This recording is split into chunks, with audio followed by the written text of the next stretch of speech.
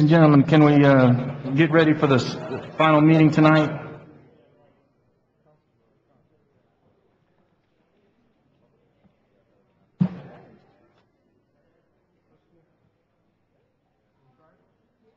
All right, I'd like to call the Tuesday, September 9, 2014 committee to hold meeting to order, approximately 7:48 p.m. Roll call, Madam Clerk.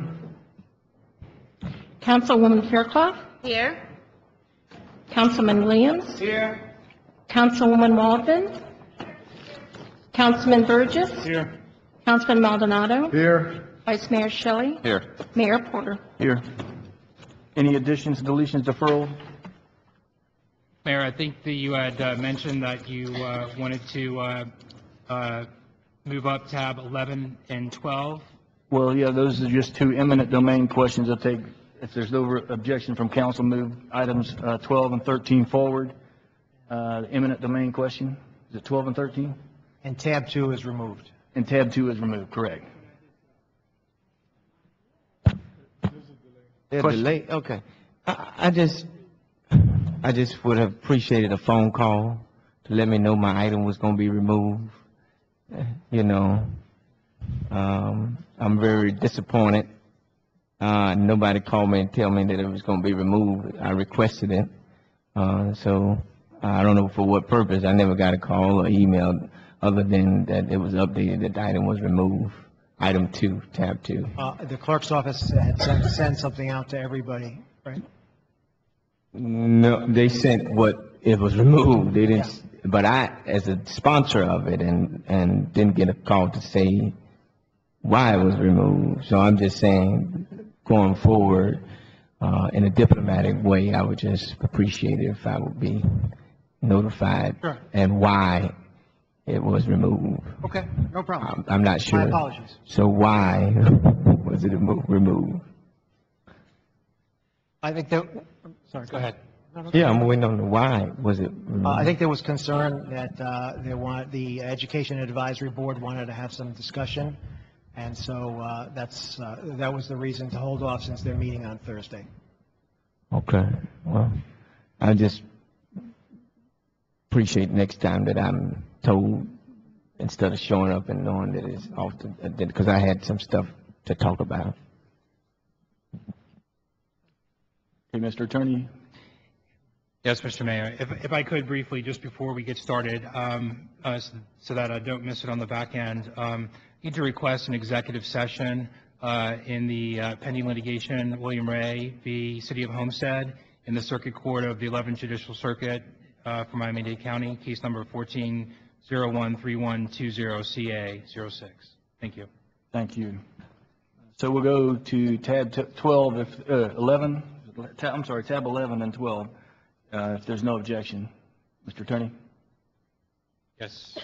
Tab 11 and 12 deal with eminent domain settlement. At this time, I'll turn it over to my colleague, Pete Waldman, to address the council. Mayor, council members, these items have to do with two settlements pursuant to the Southwest 328th Street Road Widening Project. The first item was a settlement for parcel 25 of the project. The settlement that was reached involved, in terms of the landowner, involved the same amount of money that we deposited pursuant to the order of taking for the property. There was also a settlement with the tenant, which was less than what the tenant was seeking. We also settled all of the fees and costs pursuant to this settlement, and it's estimated that as a result of this settlement, it saved the city approximately potentially $50,000 or $60,000 in additional fees and costs, which the city would have been responsible for paying had 7-Eleven, the tenant, and the property owner had gone to what is referred to as an apportionment trial, because pursuant to Florida statutes, as part of full compensation, the city is responsible for paying for all fees and costs. Should I go? You want to go ahead and do tab 12? Yes, sir. Tab 12 was a settlement of parcel 16 of the Southwest 328th Street project. We settled that within the range of the adjusted sales that our appraiser had in the report. The sales needed to be adjusted for time, from the time that the appraisal was done.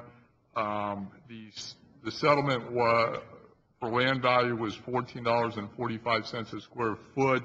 The adjusted range of the land sales was between $7.23 a square foot at the low end and $17.90 a square foot at the high end. We also settled the attorney's fees and costs, which were nominal. It's estimated that this settlement saved the city approximately $15,000 to $20,000 in fees and costs, and that's based on if we had to continue to litigate this property, that's what the additional fees and costs are estimated to have been, or would have been. Any questions from council on tab 11 and tab 12? Ms. Waldman? I'm all for this, it's wonderful, but if later on, if you just let me know what parcel, where these parcels are located, if there's a map or... I can do that right now. Parcel 25 is the 7-Eleven, which is at the northwest corner of Dixie US 1 and Southwest 328th Street. And parcel 16 is a strip of land along the villages of Homestead Homeowners Association. So, and which parcel was that? 16. Okay, and that one was for how much?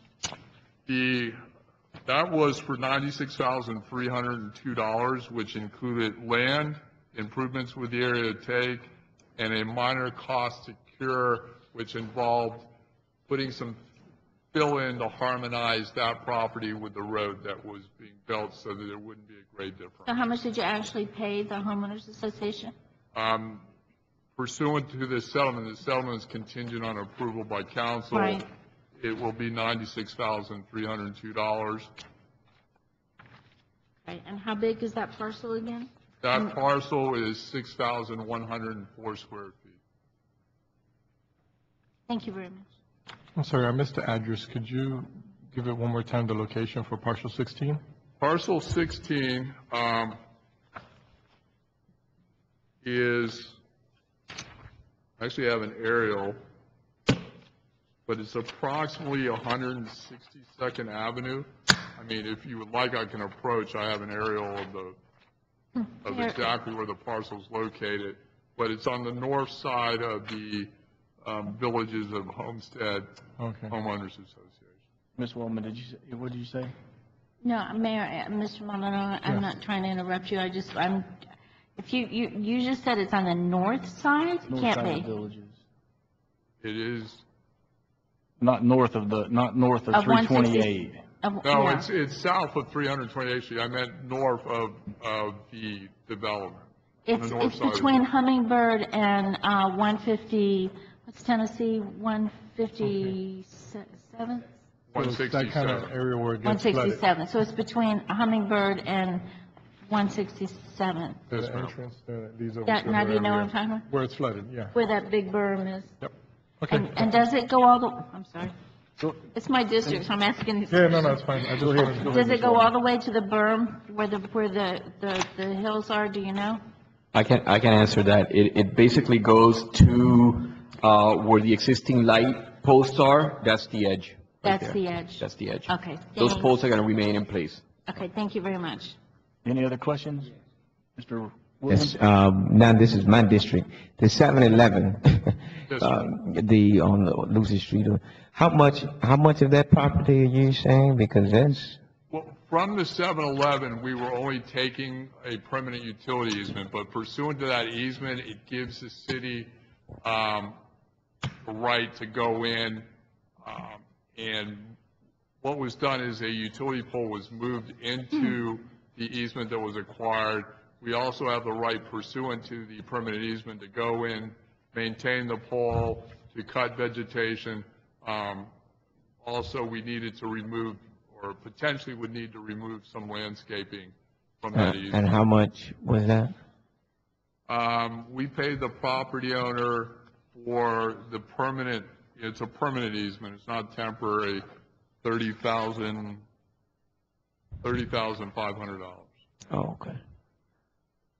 And there was a small, a settlement for $15,000 with the tenant 7-Eleven, based on a reduction in the size and quality of its leasehold for the property. Right, right. And that's one of the releases we just approved. Okay, thank you. Okay, any other questions? If not, is there a motion for tab 11 and tab 12? Second. Moved and seconded. All in favor? Aye. Motion carries. Thank you. We'll go back to tab 1. Thank Mr. you. Manager.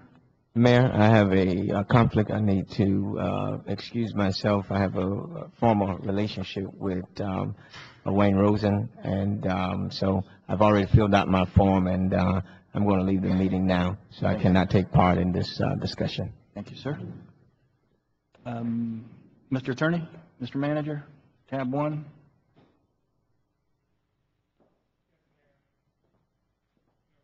Well, tab 1 is an item dealing with M&H Homestead, who is seeking an impact fee credit from the city related to previously dedicated lands used for parks and recreation.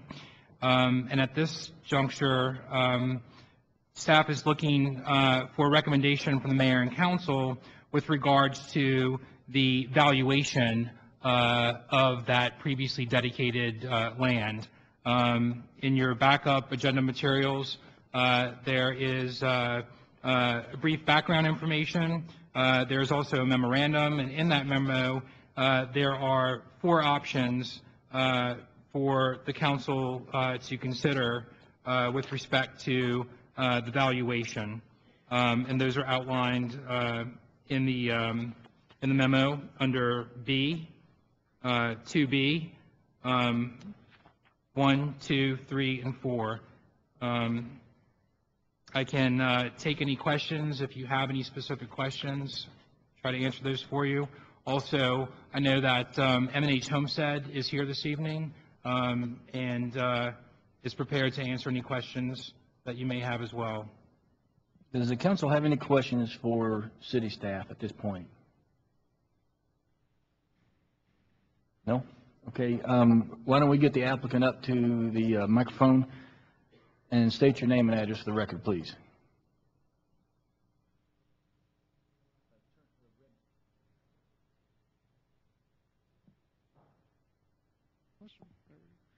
Good evening, Graham Penn, Burke, Howard, Dillon, Fernandez, 200 South Biscayne Boulevard. I've got a short presentation if the council desires it, but if not, I can just open ourselves up for any questions that you might have. Presentation would be great. Sure. What should I do with this? Can I close this? Am I right? Sorry, guys. No, I just need to put this down so I can read it.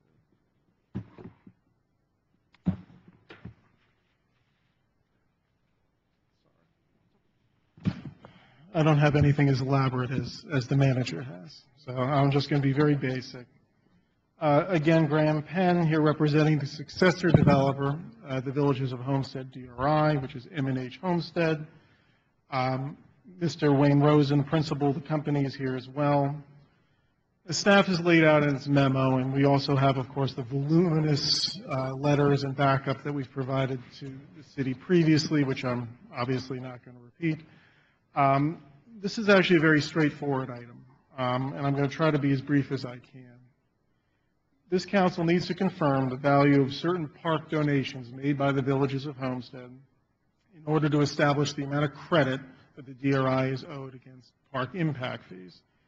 The history of the DRI, again, is super long, and I'm not going to bore you with the irrelevant details. The project was first approved back in 1975, decades prior to the introduction of impact fees as a concept to the city. The first important thing to keep in mind when you're looking at this issue is the DRI has, since its inception, donated 3 large park areas to the city. You've got Audubon, which is at 23 and change acres. You've got the former Humpty Dumpty, which is now Roscoe Warren Park, at 27.5 acres. And then you've got the Big Daddy, which is the Homestead Sports Complex, which staff has assigned 138 acres to. It's actually a larger tract, but that's probably the usable land. These land donations, to give you a kind of a little bit of context, are about more than half of the total park acreage in the entire city. So it's a gigantic amount of land that has been donated by this DRI over time. The city has now determined it's appropriate to charge impact fees, park impact fees to development within the DRI. For a long time, that wasn't done. So now the question is, if impact fees are going to be charged against the DRI, what credit should be provided to those donations? And what we've provided, and is one of the options that's before you, and that's in our letters, is we think that the simplest way of dealing with this is to look at how the city has valued these properties in enacting the current impact fee ordinance. 2005 is the last time that the city modified its impact fee regulations for parks. That resolution back in 2005 was based on a study prepared by Dr. James Nicholas of the University of Florida, who is pretty much the leader in the state in impact fees. He was also one of my professors in law school. He's a good guy, but he's actually the expert in the state on impact fees. And what Dr. Nicholas did was that he went through the supply of land, he assigned each parcel a land value, and he assigned each parcel an improvement value, and then thereafter used that value to break it down by per capita and then ultimately per square foot. So the rate that we have now that applies to every development that comes forward, every residential development that comes forward in the city, is based on that analysis. And what our suggestion is, it makes sense, and under the law, there is no bright line for calculating any of these things, for impact fees or for credits against impact fees. Basically, the cases say you have to be just and equitable in the way you've done it.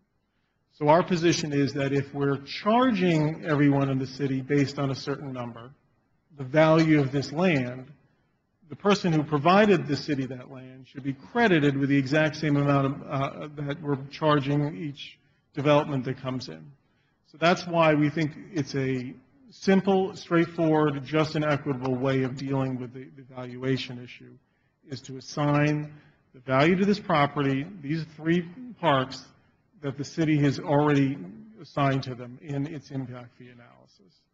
So that's really the basics. I'm here for any questions you may have. We've tried to boil down, again, 40 years worth of history here into something that's easily dealt with.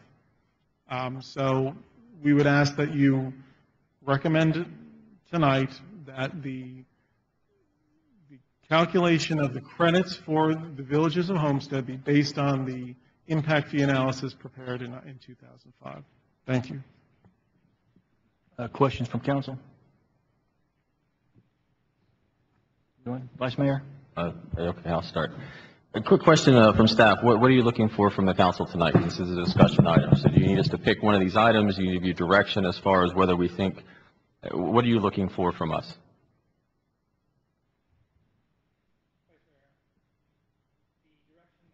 Staff is seeking this evening is basically direction to utilize one of those options for valuation so that staff can complete the impact fee credit analysis and apportion it appropriately across to the remaining units in the DRI.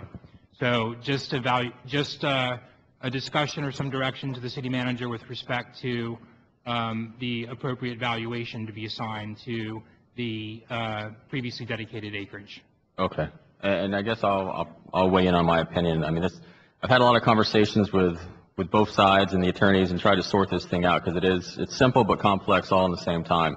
And the way I look at this is that I don't really agree with literally anything that's been set forth as our options. I don't like really any of the four, because I don't necessarily agree with valuating it at the 2005 levels, because again, that was the peak of the market. So you're talking about using land values. And I know I've had the conversation with the attorneys on the other side as far as why that was chosen, the logical connection. It's just I can't buy into that, because I believe that the valuation should be determined at the time of the actual gift to the city, or when it was dedicated to the city, I think is the appropriate valuation time. However, I also believe that the impact fees that are being requested, it should be kind of a wash, because I believe if you're going to apply the valuation at the time of the donation or the dedication, then you should also apply the law that was in place at the time of that dedication, which at the time there was no impact fee. It wasn't even envisioned. No one even thought about impact fees as a revenue producer for cities at the time. So at the time, the DRI said, okay, it designated certain lands that the developer had to then donate or dedicate, which he did. And so the way I look at it is that in that respect, it's a wash. Now, I know that there may need to be evaluation for legal purposes. I'll let the attorneys sort that out. But for my purposes, the land was donated in what was essentially an impact fee regulation at the time, although in a completely different form. So that's kind of how I view this, because I couldn't support the recommendation, and that is value it at 2005 levels, and then you have this large credit that's being kind of calculated that's owed and due. I don't agree with that. But I do agree that the impact fees, or what would have been impact fees, have already been settled and essentially washed out at this point. So that's kind of my position, is that the developer shouldn't be paying additional impact fees. There shouldn't be a double dip that goes on here. Now, how we effectuate that, I don't know, but that's kind of my position, and then I'll wait to see where my colleagues weigh in on. I mean to muddy the waters even more than they already necessarily were, but that's kind of my position. Mr. Vice Mayor, I would just add from our point of view that obviously we have no issue with going in that direction either. I mean, it's basically gets you to the same result, which is a recognition that, all of this acreage has been provided, and the DRI provided it as a mechanism at the time, to relieve itself of, to deal with the impact that it was providing. So that is a solution that we're amenable to as well. Okay, and I reached that just because of a fairness pact. I mean, when I saw the facts and I've asked all these questions and talked to the attorneys, it seemed fair that at the time that the developer was complying with whatever the law was dedicating that land with no intention that there'd ever be any creation of impact fees, and then now to have an impact fee and say, well, it doesn't, the square peg doesn't fit in a round hole. How do we solve the problem? And that's just kind of the way it's worked out in my head. Anyone else? Well, Ms. Waldman? well, I mean, this is very complicated. All of it is very, very complicated. I don't know what the rules were back when the land was originally dedicated, but I do know that the amount of the land, the size of the land is huge, and we would never have the Roscoe Warren Park. We would never have the Audubon Park. We would never have what is known as / Homestead Sports, or now the temporary police quarters or the Keysgate Charter School. There's just so much there. And I just feel in my heart, I mean, I've tried to listen, I've tried to read, I've tried to learn. But in 2005, isn't that what, isn't that what we now base our impact fee structure on? So, and yes, 2005, I mean, I'm a realtor, so I kind of know when I started really selling a bunch of houses.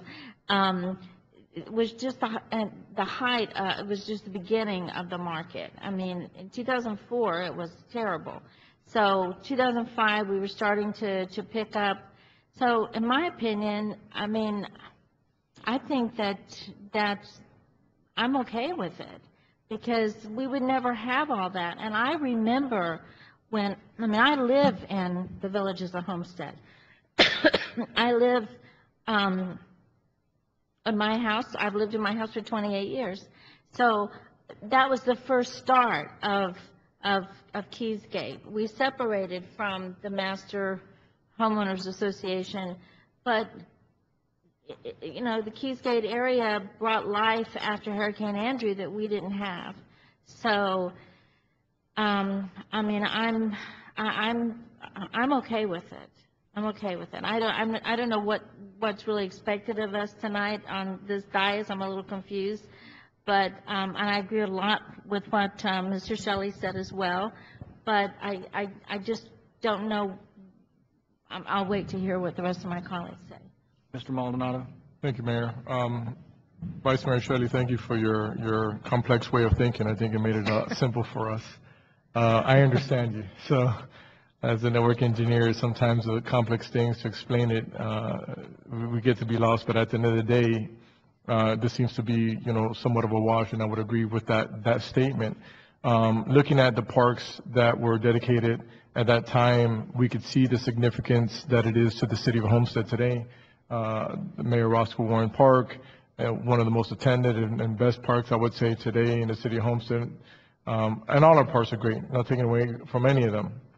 And look where we are today, where, you know, for many years, the stadium has been sitting there as, you know, kind of a vacant a piece of property, what we would always call the pink elephant, but today it serves a great purpose, and, you know, alongside of a charter school that's sitting on its property, that's educating our children here in the city, and now a temporary facility that's a holding pattern or holding place for our police station. I think it's worked out well, and I think we, Councilwoman Waldman and myself, and kind of think alike in the sense of there's definitely a lot more potential for the park, and that's something that we need to look at it for the future. So the value that we're getting for this property, and not only, and obviously the Audubon Park, of course, you know, for the community. But looking at all the parks and the land dedicated, I think that it's a significant part for here in the city. So I would be okay and you know, agreeing if that's going to be the methodology that we use with the 2005 agreement. If that's what we're using today, then I would agree to work with that. Thank you. Ms. Fairclough, you got anything? Ms. Fairclough? Thank you, Mayor. Just very briefly, there's no doubt about it. Our city has, in fact, benefited from the donation of these properties. And in 1975, I know impact fees weren't even thought of. So when you try to sift through this complicated decision, you ask, okay, what is the frame of reference? If we're to add a value or to quantify what the properties are worth, then what is the frame of reference? Well, 2005, it appears, is a frame of reference because that is the inception of the whole impact fee ordinance. So as difficult as it is, I would feel comfortable with using the 2005 as a frame of reference or barometer to kind of quantify the value for these assessed properties. So I'm in favor, although it may not be pretty, but the 2005 frame of reference. Ms. Waldman? Thank you. I forgot to mention one thing, and that is that the Humpty Dumpty property, which is what it was known for because it was nothing but a dump, you know, we didn't even start to utilize that property until 2009 when the park was open. And I think that's a very important factor to add.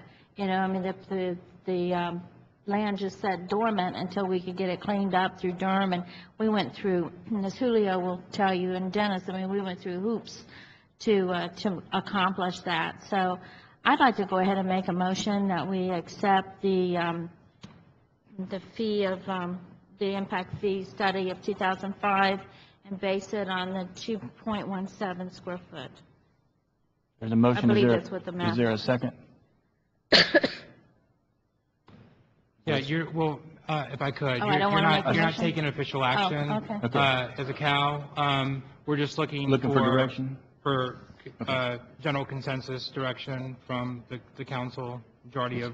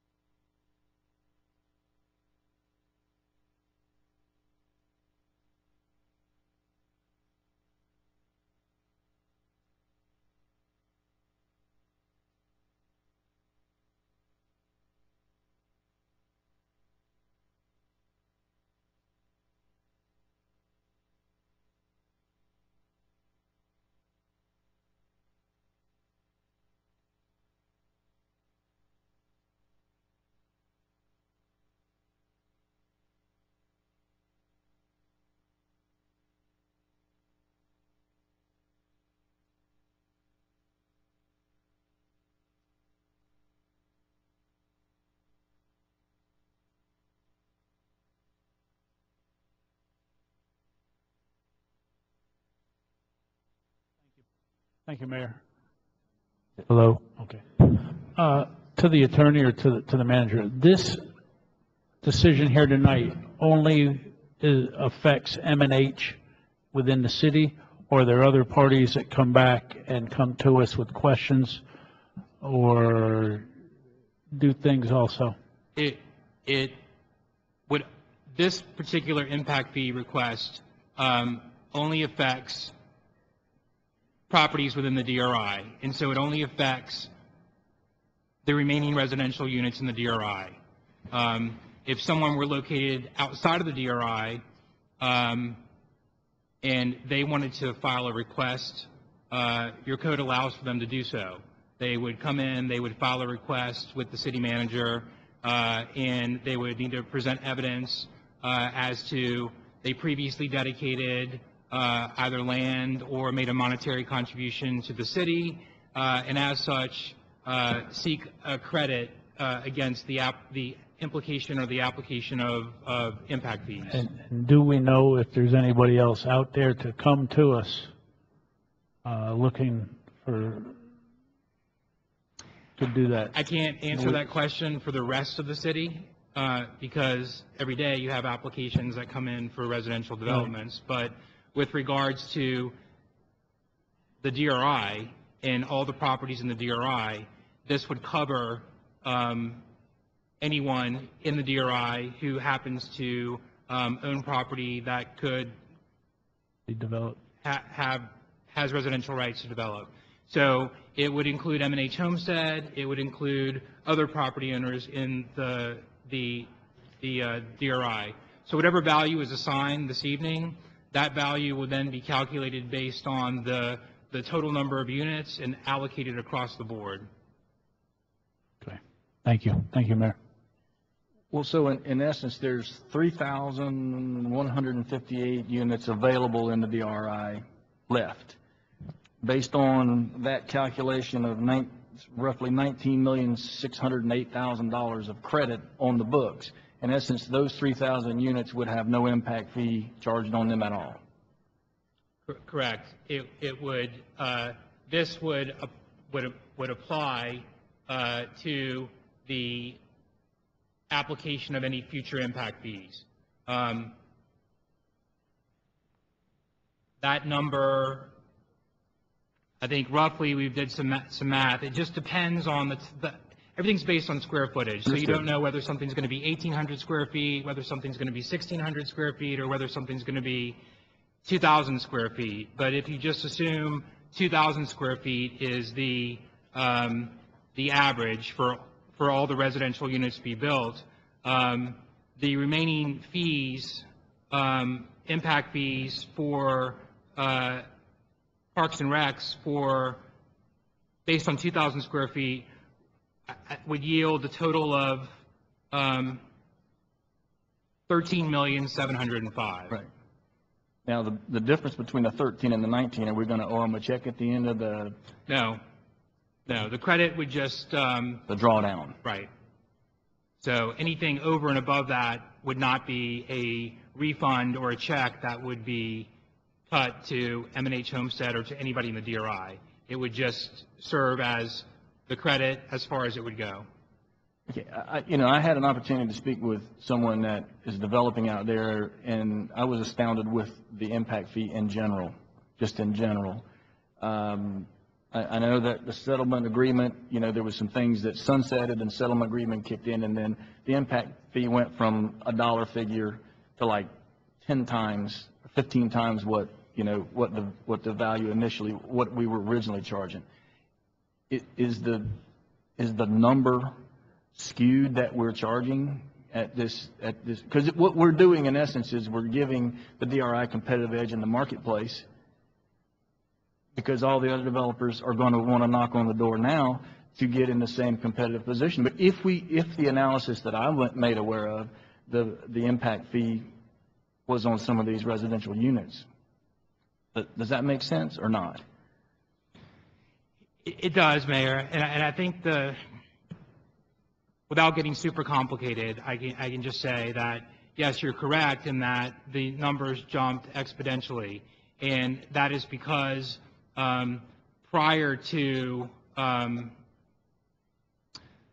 middle of 2011, there was an agreement in place with respect to all the residential development in the DRI, and the impact fees were capped at, off the top of my head, I can't remember, but somewhere in the field of like $250 to $275. And that agreement, whatever date you want to look at, but we're using the middle of 2011, it basically sunset. And at that juncture, in that moment in time, everything in the DRI then became subject to the city's impact fees that were on the books. And so when going from 275 to now applying the impact fees under the methodology that you currently have established, depending on that square footage, you're looking at several $1,000s jump. And in some cases, per unit, the impact fees range anywhere from $4,000 to $6,000 to $8,000, depending on the size of the unit. So that's the cause of the huge jump in the impact fee. The current methodology that you've adopted and you've accepted is $2.17, which is the high range of what you could charge. But certainly within that frame, the city has the ability, you all have the ability to do something much lower than that. Well, the example that you brought up is exactly the example that I'm talking about, because inside the DRI, these 3,100 and some odd units have no impact fee. Outside the DRI, the new developments that come in, they could have $7,000 impact fee compared to zero impact fee. And these are tough questions you just have to be asked, because we're trying to figure out the best thing to do. And so there is an extremely big differential, if you want to call it, between zero impact fee for parks and, a $8,000 impact fee for a similar structure outside the DRI. So we open up the floodgates for waiving of or exceptions to impact fees, or we take a look at our impact fee structure and see if it's a fair and amicable kind of a fee structure. Because I was floored to find out the numbers. So. And you can certainly direct your staff to revisit and look at the methodology.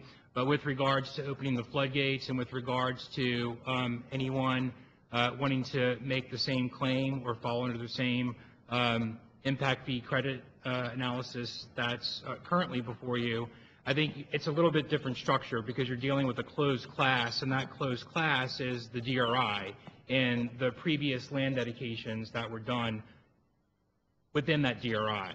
And so I don't think, never say never, but as far as our analysis has led us to, in discussions with staff and discussions with M&H Homestead, I don't think anyone similarly situated in the city that would be able to, they might be able to make a similar impact fee credit argument, and based on some other previous land dedication, that might warrant a credit similar to what's being applied for now, but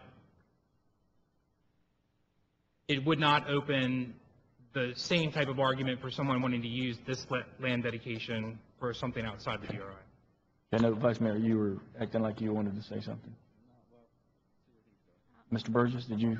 I'll say something. Ms. Wallman? Yes.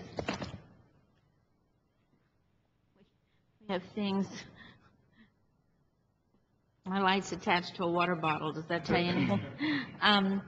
I mean, with no disrespect, and again, the questions all have to be asked, but I think we're comparing two different things here, because we're talking about a development that was, structured many, many, many years ago, and the land was donated many, many, many years ago. I think, I was sitting here trying to remember and trying to think if there's even anybody else who could even have that argument where they donated land before. I do agree that we are on the high end of the impact fees, but then again, that's another discussion. That's a discussion if we want to lower some of the impact fees and do that in order to attract more people to come to Homestead and build. But this, to me, is a different, and it's just my opinion, but to me, this is a different situation. This is an established development who donated these acres of land. We didn't even use the Roscoe Warren Park, and I know, what is it, 19 acres in Audubon, and was that 187 at the sports stadium, and I can't remember how many acres there were at Roscoe Warren Park. But to me, it's different. Now, maybe I'm interpreting it wrong. I don't know, but to me, it's different. And that's a whole nother discussion about whether we want to, for future endeavors, to lower the impact fee. And again, it is high. It's high for somebody coming in. I mean, I'm sure they're shocked when they see the number. But I don't know how it compares to other cities either. We might be right in line. So, I think we need to separate or decide, is it all the same, or is this a separate issue? To me, it's a separate issue. It's a separate issue. I brought it up as a competitive question because this is going to definitely give an advantage to the DRI, which obviously it maybe should have an advantage, but it's kind of it's a huge differential when you look at it from the options that were given.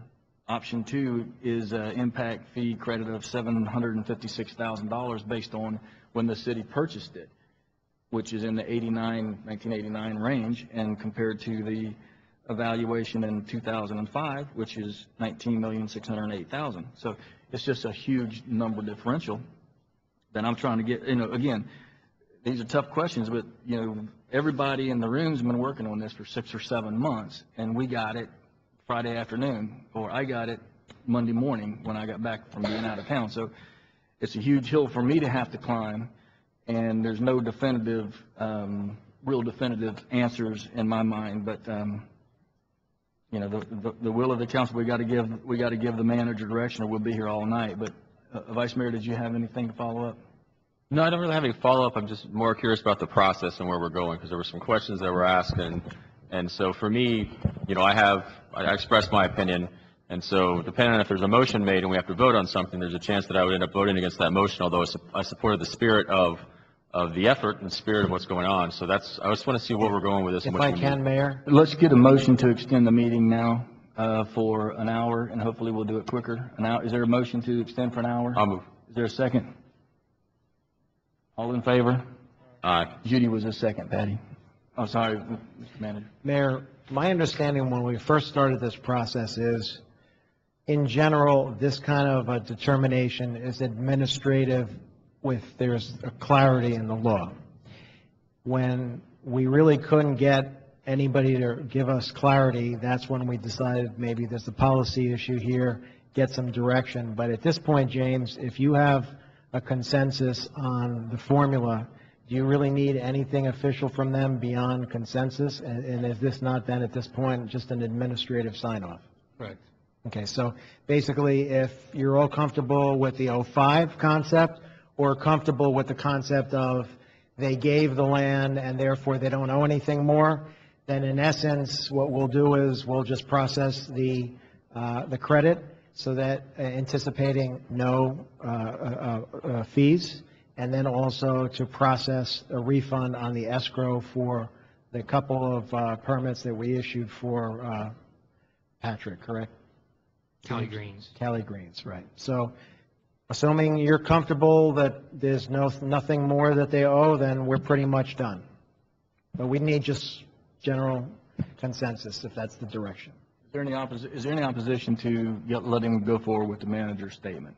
Go and predicate it on the 05? I don't agree with the 05. You got one no. Well, yeah, that's the thing. I don't agree with the 05 use, but I agree with not having them have to pay fees based on them giving the land, and therefore I think they've already satisfied any requirement to give any funds. What about a valuation closer to the 2,000 square feet at 3,156 units? That's a $13 million number. I'm just throwing things out because I don't, we got to get somewhere. If I could suggest that if at least a majority of you feel that at this point they shouldn't have to pay any additional fees, in my opinion, the easiest thing for us, so we don't have to hire any more appraisers and whatever, is they gave a large block of land. That was what they were asked to do at the time to mitigate development and deal with parks. And they've given that, and therefore we shouldn't be charging them anything else. And then, James, I'm assuming that means we're done, assuming they're comfortable with that methodology. Process it administrative. So I just need to make sure if you're comfortable with that approach, then we don't have to hire any more appraisers, we don't have to do a whole lot more analysis, and we're pretty much good to go.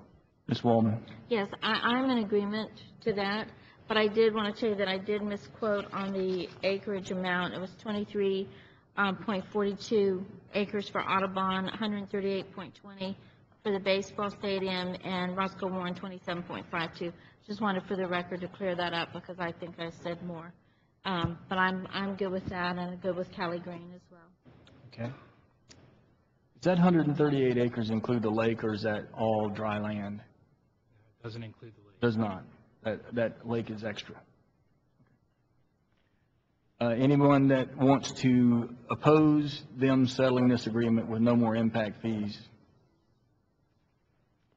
So, in essence, go for it. Okay, thank you. Okay.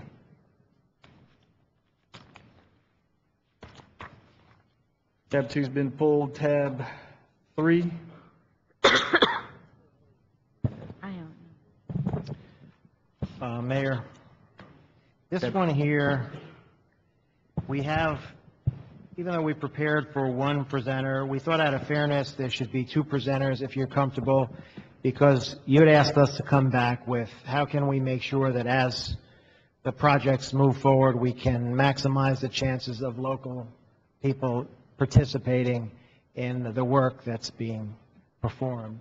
And so we have the first group that will come, and they'll give a presentation, and then the second group, which we've talked about, they have a slightly different concept or an add-on concept, and then we'd like to ask for some direction on where you want to go from here. Okay, go right ahead, Mr. Manager.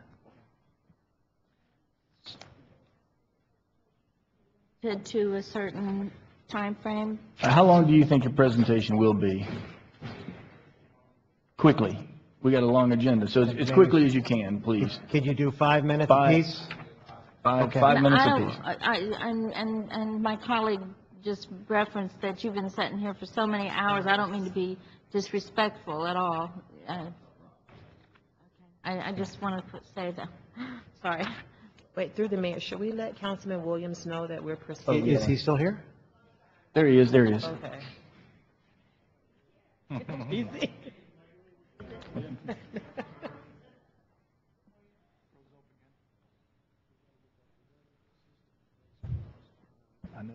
Mayor, the first group is Career Source, South Florida.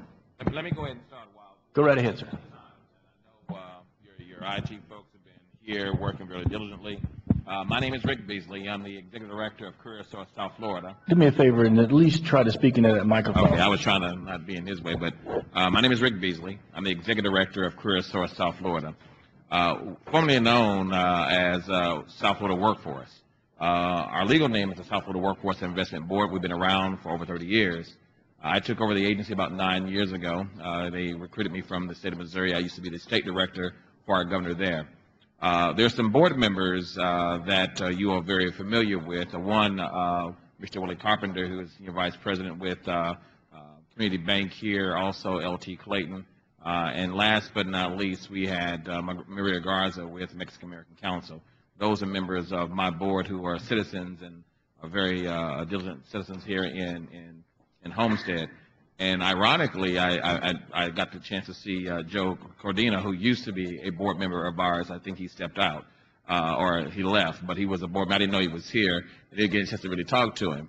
But those are some of the leaders who actually are, who I report to. We're a $70 million operation. We're federally funded.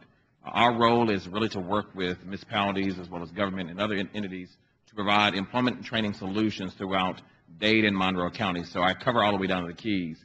And unfortunately, someone has to cover the Keys. I do. So don't hurt me for that, okay? But our role here is to provide assistance. We have an opportunity to meet with one of your city councilwomen to discuss, Councilwoman Forclaw, about this item. But to work with your city manager, and we want to thank the city manager for allowing us to meet with him, to look at a local employment training solution, to be able to address needs in your community, to ensure that the citizens of your community maybe have the first opportunity to be considered for employment opportunities of those contracts that you release. And our role here, we've done this for a number of entities across the county. We are the largest workforce board in the South. We're actually the largest board in Florida. Our funding, and we're not asking for any resources, but our resources are here to provide a way. I can log in? Okay, good. I can log in to kind of demonstrate what we do. I know we have a slide presentation, but I won't go through that. What we had demonstrated for the manager was to indicate to him how our agency provides services. Some of you all were probably at some of the dedications. I know with the Mexican American Council, we awarded about $100,000 in scholarships for the youth there to be able to go off to college. We also have a career center, which is located. We've moved it, but we located on 100. I know it's US 1. I think it's 12895 US 1 on Dixie Highway. And so our agency provides employment and training services.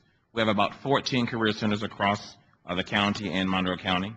I have about 6 different providers. So the entities that work inside the career centers aren't my staff, but they're ones that we have funded to provide employment and training solutions. And so if I can log on here at the same time as I'm talking. That's not it. I'm typing too fast.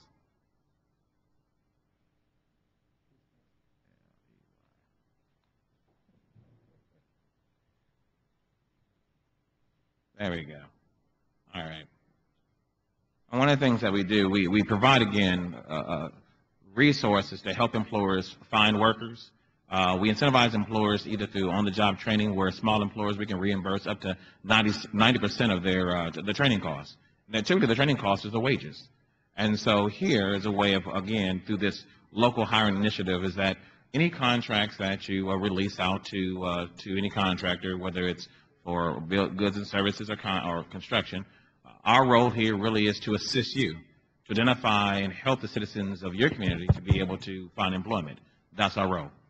We're not asking for any resources, but as a way, and we show Mr. Manager of how we're able to identify individuals. And here, I'm able to look, and we're the only workforce board in the country. We've built these tools, and we have actually have them patented for us so that we're the only ones who can use it, and then we can sell them.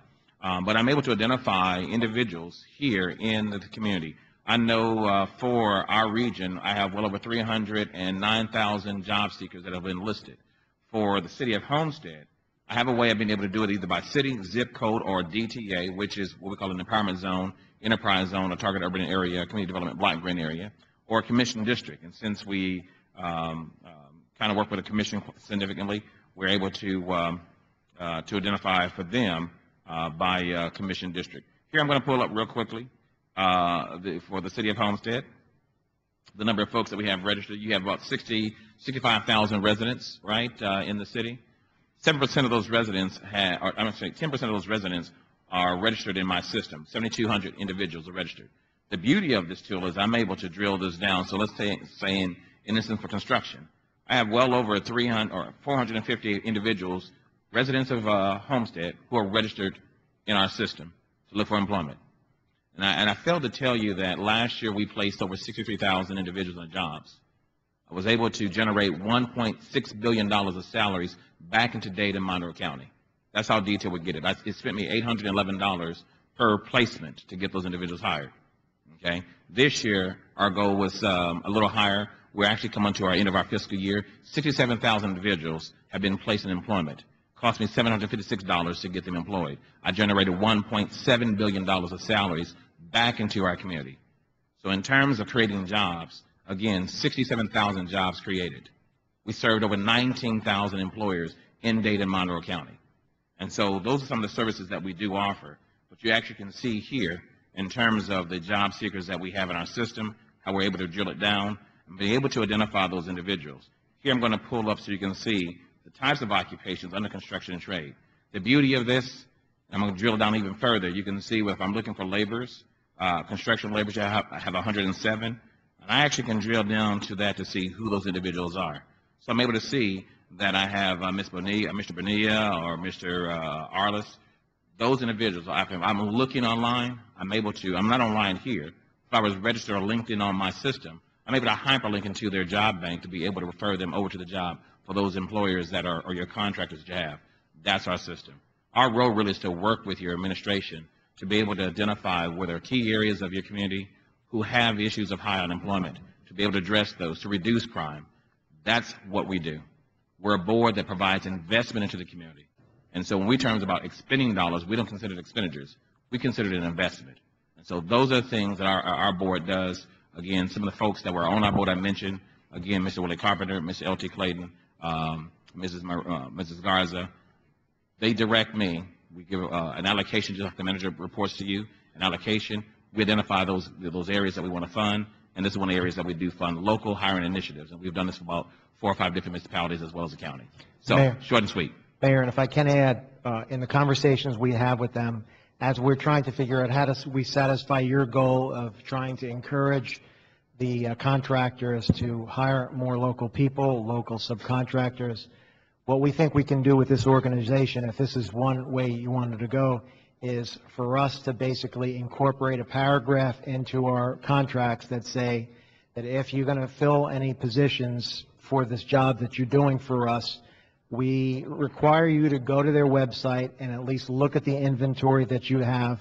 Click yes, click no, so at least we know that you're doing this so that you can see what we have here. We believe, based on what we've seen already with MCM and Lunicon, just the voluntary the jobs fair that they had, they're already starting to hire a bunch of people locally.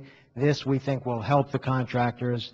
And so we'll come back to you if this is one area, and you'll have a second presentation, but if this is one way you wanted to go, we can have a sample paragraph for you for the contracts, and also we would have some sort of an agreement with their organization so they can provide this service to us free of charge.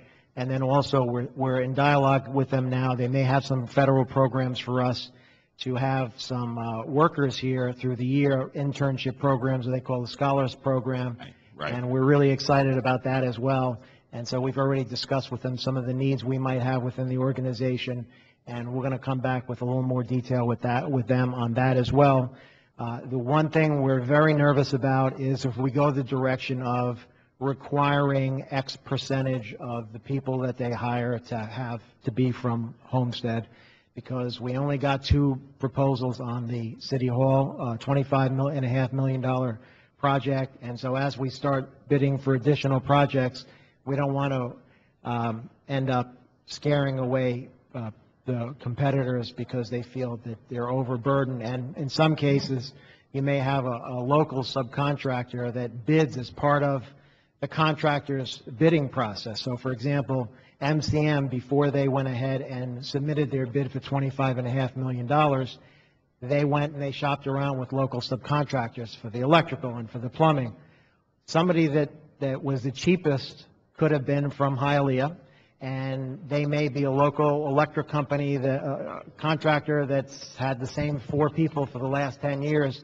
They're not going to abandon those people to go ahead and hire strangers from another place. So we don't really want to get involved with that element of this, but we think we can show some fairly good results with this partnership, and they have committed to us that they'll be very flexible to meet our needs. Now, the second presenters have a significantly different approach to this, and we thought you should hear that as well. Vice Mayor, you had a question. Yeah, just a quick question, and that is how do you generate the applicants or the potential applicants for your database? How do you reach out to them and have them sign up for your system so that when these contractors or employers go and search your database, there's a large group of Homestead residents? Well, technically, we are part of the state. We are part of the Employed Florida Network. Statewide, we changed our name to Career Source Florida, and we are one entity of 24 boards. We're Career Source South Florida. And so we generated through outreach marketing to be able to get folks to get registered. But technically, anyone who has lost their jobs are required to do registration through Employed Florida. In essence, I'm the state as well as local as well as the municipality. Oh, and Vice Mayor, Jerry just reminded me, we had a conversation with them because as we were not to keep repeating myself, but as we did all those presentations, when we met with the Haitian community and other portions of the city where they felt like we should be coming out to them and speaking to them in their native language, they have agreed to have an outreach team. They'll go to designated communities that we asked them to go to. That'll also be part of this. So we'll have some Creole speakers, we'll have some Spanish speakers, and you'll help us with the outreach, where you want us to go, and they're prepared to do that, and we'll have that in the agreement with them as well, because the computer is one thing, and the other thing is It's basic understanding how the outreach, system- right. We do this across the county. Councilman Shelley, that our role here as a board really is to provide employment solutions for you. And we've done job banks or workshops for a number of entities. We have 3 mobile units that are satellite connected. So if you've asked me to be down here, we're here. Matter of fact, our mobile unit's been located down here because there's, I guess, some infrastructure items going on. I need to talk to you, Mr. Manager, about that, but some infrastructure is going on about our location, but our mobile unit's there to provide services. But Mr. Manager is right, that we've agreed to come out into those locations and to be able to have hands-on job fairs or even workshops to provide additional services. That's our role. Right, and that was my big question, because it's one thing to have a passive database where people, sign up, but I want to make sure that we have some sort of active effort by your group to go out there and actually get our residents involved and get them employed. So I'm great to hear. Thank you for the supplement. And that's one of the discussions that we did have with the manager and the staff about how we can do that. So our role, we made that commitment to do that. And the nice thing, too, is that your tax dollars are already paying for these. Correct. They're getting federal funds, so why not take advantage of the services that they offer?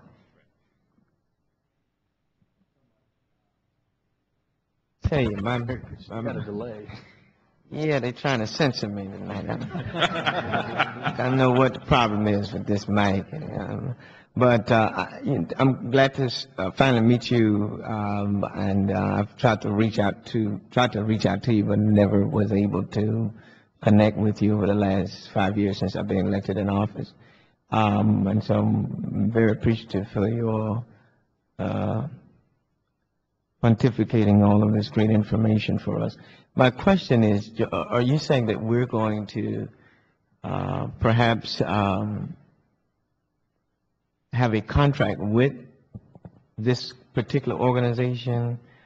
We're going to have some sort of a memorandum of understanding? Yes. Is that what I'm hearing you? Yes. And so, and I guess the next presentation will deal with monitoring and compliances of this, right? Is that what we are, my understanding of this Once framework? we work out the language that would be a requirement for certain projects, then we'll figure out how we implement that. They'll put a system together. We also want to just have some conversations with some contractors just to make sure there's no unintended consequences here. Mhm. But for the most part, we think we can design a unique system for us that will, I think, achieve many of your goals. And we'll see after the first project how it works. Okay, all right, that's great, thank you. Ms. Faircloth?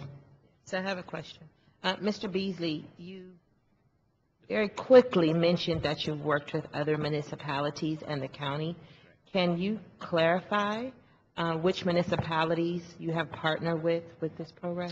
We have one with the county, but we also have with the city of Opelika, city of South Miami, particularly the CRA, as well as city of Miami Gardens. Currently, we have a process in place working with the city of Doral, but we're also having a career center over there, so they're trying to tie both of them. They're giving us free space over there to operate workforce services for their citizens there, so it's kind of a double, a combined component with them. This is the city of Doral? City of Doral. So this is the latest municipality? This city would be the latest municipality we're working with. The Yeah, city of we're not Doral there is, yet with Doral. yeah, we're still working with them because they're combining a career center as well as trying to provide these services. So that one A we're still. career center? Career center, yes, ma'am. Yeah, we work with a number of municipalities that we've actually gotten free space to provide services. We've always made the commitment that I'll put the investment into the community. We put an investment of the community about $1.4 million of employment training services in Homestead, and we provide services there. We contract with a group called Youth Co-op to provide the services. We don't provide direct services. I'm actually a funder, and that's what we do. We initiate and fund components to provide employment training solutions throughout the counties. And so this will not cost the city of Homestead $1. $1, one, It's federally funded. federally funded. So it won't cost us anything. Won't It's- cost you anything. And also, Councilwoman, the nice thing about their organization, unlike some others that accept these kind of funds, is that they don't like the one-size-fits-all model, and they're willing to work with each city to craft a program that works best for each one. So that was very, pretty well appreciated by the staff, because they're more than willing to work with us to try to make sure this fits everyone's needs. And my last question, Mayor, just finally, can you touch, I'm always looking out for our residents, but our youth also. Can you touch briefly upon the Scholars Program that you referenced earlier? I knew you were going to ask me that. I know you were. The Scholars Program is an initiative that we had kicked off with the City of Miami Gardens. The current mayor at that time was a city councilman. And he called us in the office and said, hey, you know, I really like to help the youth, particularly in this particular neighborhood. They were having some crime issues. And so he thought about a scholars program of having at least 10 youth come in and understand how to work and get work readiness skills, to learn how to work, but also to be exposed into government. Oftentimes, youth may get exposed to just working in other areas. So he felt that was a way of doing it. So we awarded about $100,000 to the city to operate. And they've actually operated the programs themselves directly to offer youth, 10 youth, some were college age, and then there were 5 college age and then 5 high school students. And they worked 20 hours a week, learning different components of the facets of city government for the city of Miami Gardens. And so he's now Mayor Mel Gilbert wants to, again, re-energize that program that he initiated. And so when we spoke with Mr. Manager, those are some of the initiatives we can look at. And our role really is to work with the city to identify where there are key issues. And so there's not a one-size-fits-all, that if we can think of ways where we can leverage resources. Our role here is as a funder is to leverage resources to be able to help our youth. And so any way that I can, that's where we come in. And one final question. When do you initiate this process to devise your initiatives that you're going to place in your budget? I typically do it at the beginning of June. My board approves my budget actually in the middle of June. And so our budget has been approved. I told the Mr. Manager, we can maneuver a couple of things. We'll work here, work there, and we'll work a little magic. I'm just trying to see if you have anything left. Like I said, I work with man. We'll work here, we'll work there, and come up with something. Yeah, if you have additional requests, what we thought was, we'll take what we can get the first year. We've given them some ideas of what we think might be some quick wins, so that whoever we bring into the system, it becomes a really good experience for everybody. And what we think is, if they're happy and the department heads are happy and the kids walk away with something that's of value, then it's going to be win-win, and hopefully we'll be able to expand the program. So we've given them some ideas which we think might be easy, quick wins. And then before we do anything, we'll come back to you.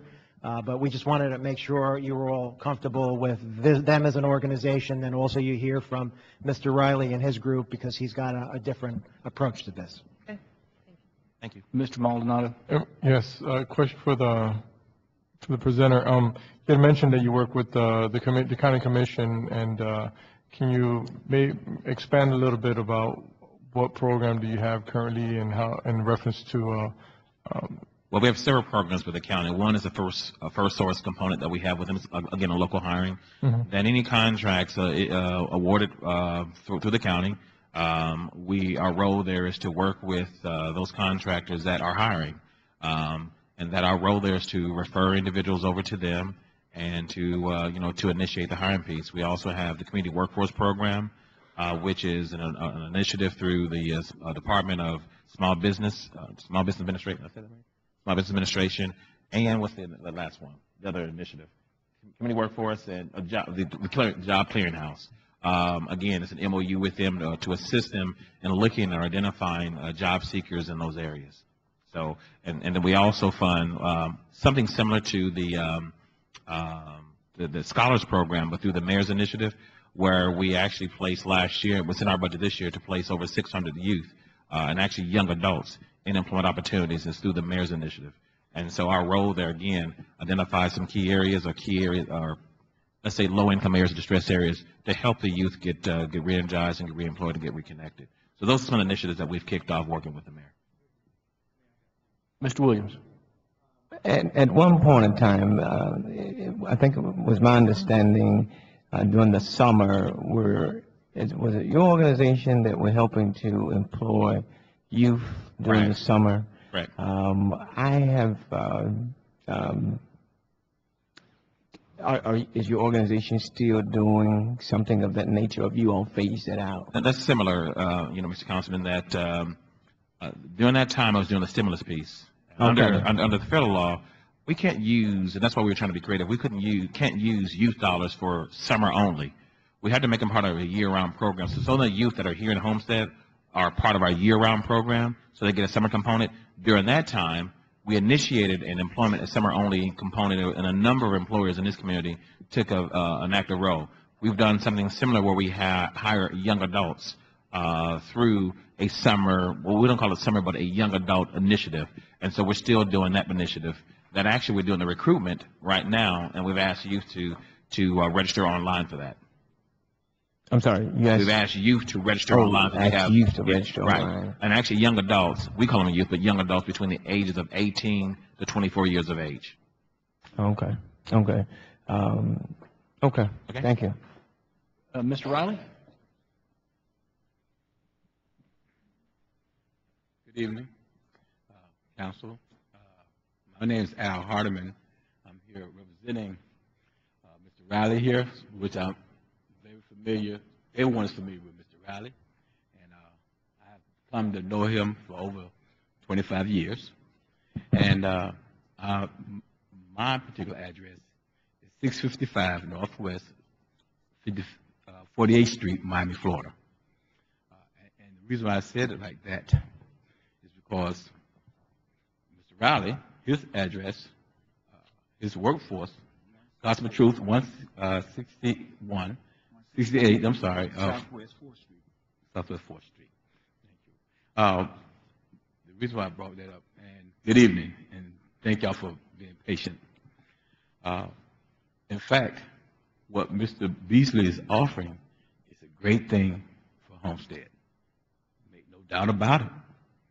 In fact, Mr. Riley, his workforce corporation has applied and will continue to apply to be part of the organization because Mr. Beasley's organization doesn't directly impact the job itself, but he's certainly needed. Certainly Mr. Riley needs to continue to cooperate with Mr. Beasley if we're going to make these things happen. But the reason why I feel so strongly about this, because I could go back 3 years ago, I met the manager, I met the director of procurement, I met Ms. Patty. And I said that because they said with conviction then that these projects were going to be. They said, well, we haven't put it together yet. We want to have an impact on all the districts. And that's what I took from that back then, that we should prepare ourselves for when these contracts are let by Homestead. Be prepared. That one job should be given out for sympathy purposes, but based on qualifications. So we had 3 years to prepare ourselves, Mr. Riley did, to be qualified for the jobs that comes out of there. And once these projects are finished, every single district will be able to point to it as history, that they were part of it. And every district has different contributions to these projects. But they're all Homestead. We're all citizens of Homestead. All these projects, certain districts contribute certain things to it. In Mr. Riley's district, and we are all adults here. Let's be fair.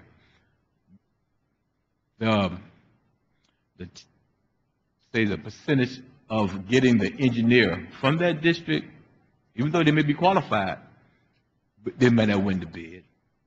Or the electric company, the infrastructure. Sure, I don't believe that the railway company, who is an excellent company, will be outbid by Mr. Riley District. So you have to put them in the contract because Homestead, the policymakers, must protect the taxpayers' money. That's the bottom line. You got to get the best for your money. So we are not going to sit here and call any favors, because there's no favors when you're protecting the taxpayer money. So my company, which is the American Workforce Network, what we emphasize is policies. In our policies, we have monitoring and compliance focused on the contractors based off the agreement with the municipality. 25 million is going into the new city hall. Wonderful. That's taxpayer money where you are elected to protect. And they serve in the public servants, your employees, they're there to make sure that that is done to the penny. So what we emphasize, along with the help of an entity like Mr. Beasley, is how can we get those that are falling through the crack, but make sure all districts are represented in that development or in that contract. What normally is there in the administration of the general contractor? My emphasis is not on the city, period, but what the city have agreed to with the general contractor.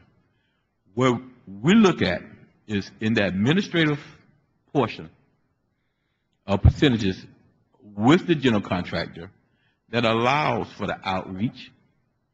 It allows what we'll call soft costs, where in fact the words, if you never see me again, I would like for you to remember schedule of value. I mean, if I gave you 25 million, I can show you how I spent your 25 million. If I say to you that I'm going to use 5 million for concrete, 5 million should be used for concrete. But the $500,000 that I'm going to use for administration, that's over there. But it's all within the 25 million. Schedule of value will never allow you again to be misrepresented in your district. Because inside every contract that you pass here, you are represented, every district, inside that contract, either through the administrative part, to the general contractor, or through the hard costs, meaning that you have someone that can do the electrical contract in your district. Maybe you don't. But everyone has someone, because that general contractor, one of the things that he agrees to in his general term, in his contract, is that he has goodwill to the community. Meaning, in other words, in my soft costs, I can hire an upstart workforce like Mr. Riley. Mr. Riley, I want you, when I need you to find me a certain labor.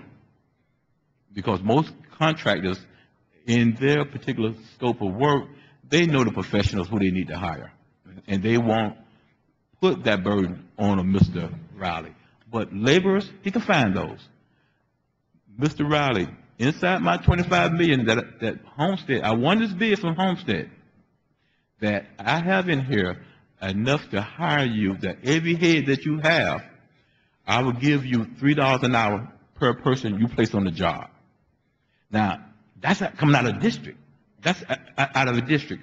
So what would Mr. Riley do to make sure that he can find someone and it's properly done? And we're not talking about paying in cash. We're talking about actually writing it down. He will go and get with Mr. Beasley and finish all of his paperwork with Mr. Beasley. But Mr. Beasley already has a list of all the things he needs to be certified in workforce.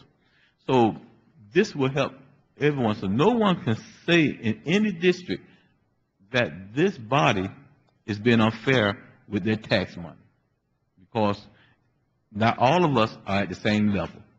And if once we start looking at the investments that y'all are overseeing, these two guys should be able to work together, because y'all can tell them, y'all work together.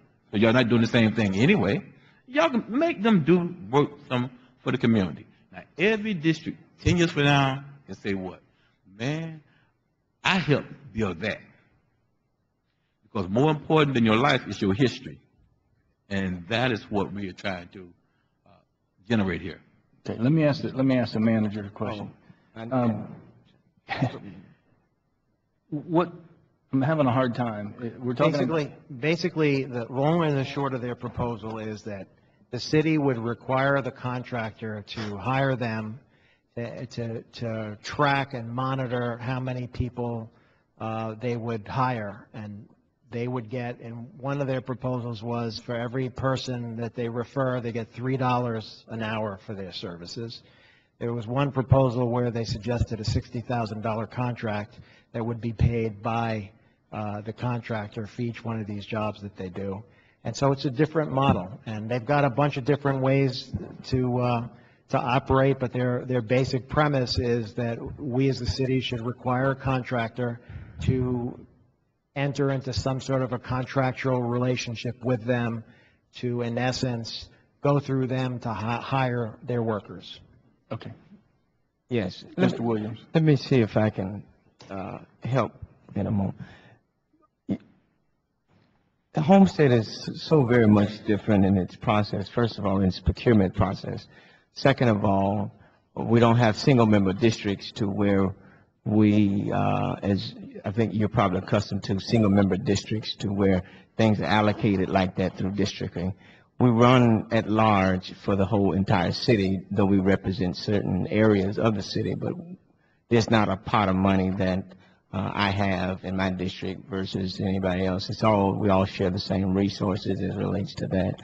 The second thing is our procurement process. When these solicitations goes out and these people are bidding for, let's say, for the city hall, they bid based on what they go back out to get from their subcontractors so once they submit those bids back to us, they've already kind of chosen their subcontractors to do the work and labor and company. So it'd be very difficult with your process to try to implement that within our system based on how we are set up as it relates to our procurement process. And so I hear what you're saying. I'm in agreement with what you're saying, but I don't know if we are in the ideology of what you're stating on how we can put that into our system based on how we operate as it relates to our procurement process. So when the bid went out, or solicitation for bid, and Jerry, correct me if I'm wrong, or Mr. Manager, correct me if I'm wrong, that when those bids come back in, they've already bid it out for their subcontractors for electrical, whatever, concrete, whatever. Yes. And so they are pretty much hard costs in that, and Yes. it's very defined and very rigid, because I've tried in the process to try to put that, what you're saying, into the process, and it could not work because of our system. So either we change the system, which will not work for these projects because they're already have been indicated and allocated, and contractors have been already selected based on the procurement process early on in the stage of the bid. So I hear you, I understand you, but I don't know if that's going to work within the framework in which we're already establishing. Am I right, George? Yes. Okay, thank you. Just want to make sure I was If I may, not in that. Councilman, if I may. Yeah. And you are making a excellent point in the hard costs. In the soft costs, which is administrative, normally when a GC wins the bid from the owner, and y'all are the owner, there normally is capped at 12%. But and that is where I look, why in your administrative payable to the city, or your receivable, is it more than 12%? Well, I can see what it costs. That's why I said schedule value. Know what he's paying. What is it the GC is paying out? If the GC is getting paid say $1 million for just for the sake of saying for paint, to paint something, $1 million, but his actual scheduled value or his actual cost is only $600,000. So that's a 40% administrative profit, where his agreement says that he's supposed to only get 12%. Yeah, So- but what I'm saying to you is that's not how it works here in Homestead.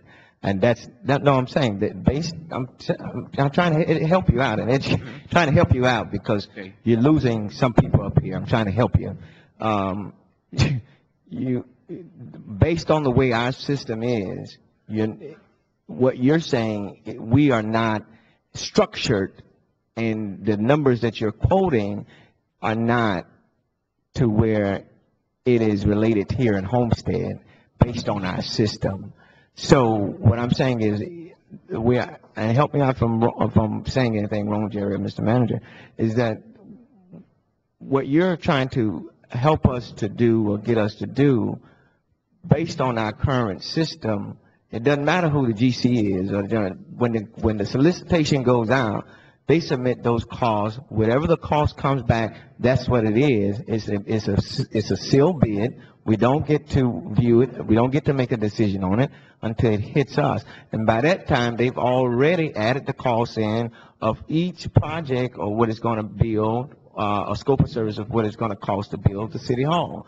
So what your idea of it is a lot different, or your ideology is totally different from our system. We won't be able to incorporate that into this system because it's not structured for such. What you're trying to do is to ensure that persons within the local community are hired that has some of these skills. That's not going to work in our framework or system. And so I think you're probably going to have to go back to the drawing board and figure out a way that it's going to be able, you're going to have to come up with something new to figure out how it will work in our system on the front end, because we can't do anything once it hits us on the back end here at this dais. It's up because it's within our policy. It's out of our hands at that point in time. So we can't not do anything as relates to that. We can't legislate it because that's what we have our procurement process is. And the director or the general director for the area said the procurement process we have is working in place. And you're trying to add a component to ensure that local people get there. I'm with you. I've been fighting for that. But your ideology of how to is not going to work into Homestead system. So you're going to have to come up with a different mechanism to incorporate that. So I think with that we should move on. Yeah, let me interject something here. One of the main things that's the major difference, this adds a layer outside of the layer that's already inside. Right. Secondarily, it adds cost to the taxpayer's burden of the construction project, which the other company was federally funded. So to me, it's more of a funding issue as it is anything else. So let me just ask a question. Is anyone in favor, direction-wise, of the second presentation over the first presentation? Is that what you're asking for? Yes. Or are you in favor of the first one, or are you in favor of the second one, or Excuse none? me, man. Like I talked to the council, William, and some of the rest of them about, my workforce, okay, I understand that, Mr. Beasley, they're already being paid by the federal government, and I'm not getting paid like that, but I'm here in Homestead, and I'm here in Florida City, and I've been running around here, Mr. Beasley, for about 40 years. It's my hometown. I know you from St. Louis, and we hurt in our community, and I was telling the councilman, if I can't get paid, hey, I still want to have an opportunity to hire people out of Homestead in Florida City. Too much crime going on, and the people need jobs. The young people, old people, they need jobs. And a lot of times, you know, I tell it just like it is. I respect, all the technology that some organizations have. But for some reason, our neighborhood been left out.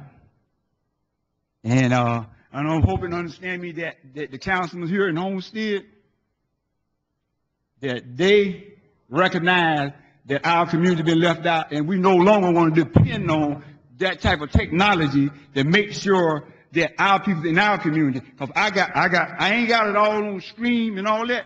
I got a stack like that. All kinds of carpenters, laborers, lake pushers, block layers, and all. Right here in Homestead of Florida City that want to go to work. And I promise you, when that general contractor or whoever called me and say they need this or need that there, I'm going to make sure homegrown get a job. If I don't get nail penny, I want to see people in our community work.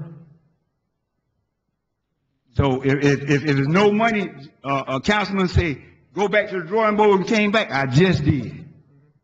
Here's what we're all trying to do the same thing. I think that's clearly the intent of this whole discussion, is to try to find a way to get our local people in these, either trained for the job or in the job. And I think we're all trying to do the same thing. It's just the process by which we do it.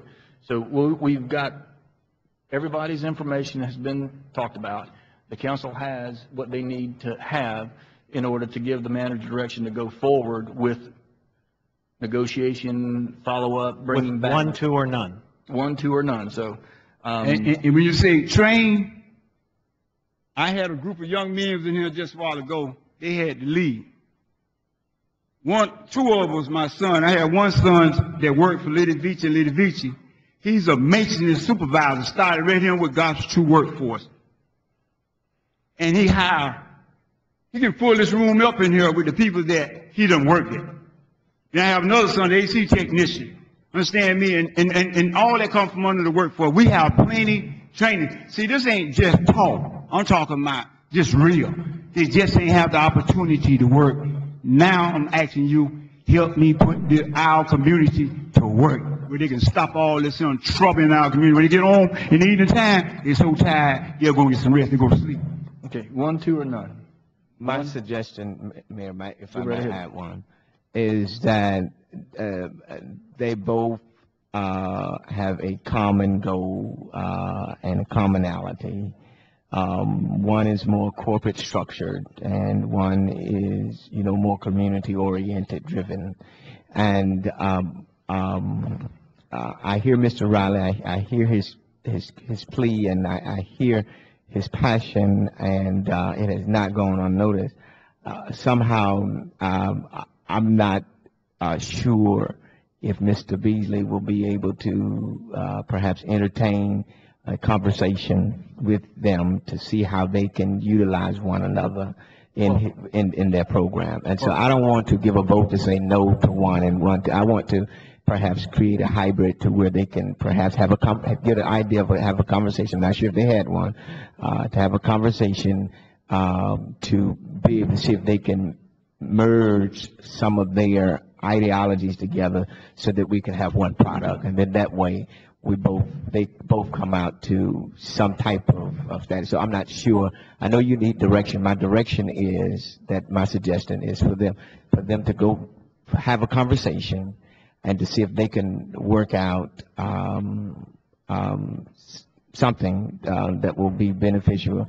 And then by next week at the council meeting, if there's nothing, then I think we should be able to decide by then, but at least give them opportunity. So I'm not pitting one organization against the other, because one is more high-tech, which is rewarded for, and then one has the other capacity of the passion and stuff. So I don't want to dismiss that because they don't have the technical part and they're not federally funded.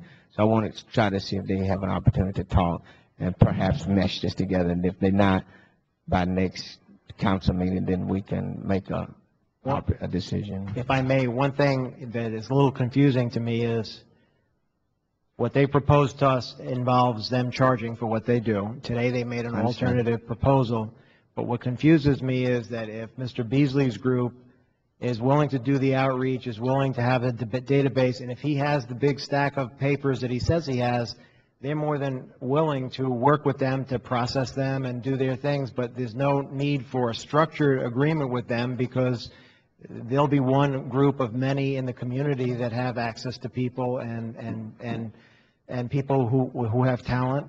And I'm just not sure that you want to put that responsibility on Mr. Beasley's group to have some sort of a structured agreement. No, with I'm not this saying group. have a structured agreement, but at least the staff that they have could be probably utilizing their database. That's all I'm saying, is that allow them to have a perhaps conversation, because what I'm feeling here tonight from the organization is that they've tried over and over to come to the city to get some type of aid and assistance for their organization.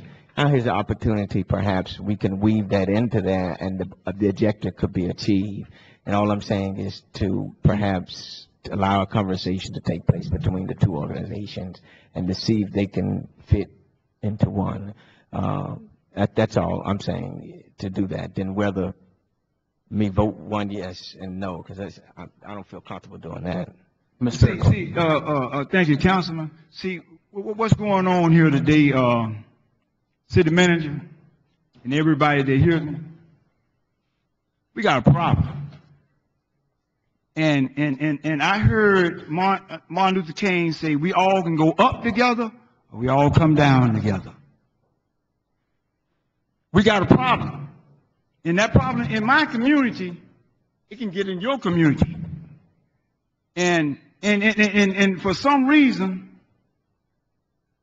seem like people just don't care about some certain community.